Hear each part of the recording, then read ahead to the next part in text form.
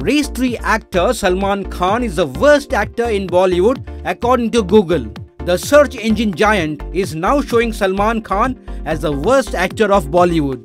When searched for the worst Bollywood actor, Google pops up Salman Khan's name along with the picture.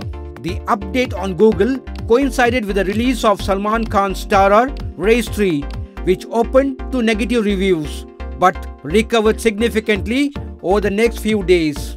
Fans of the superstar are up in arms against Google, and the battle has heated up so much that it is now one of the top trends on social media in India. 52-year-old Salman Khan has always been controversy's favorite child.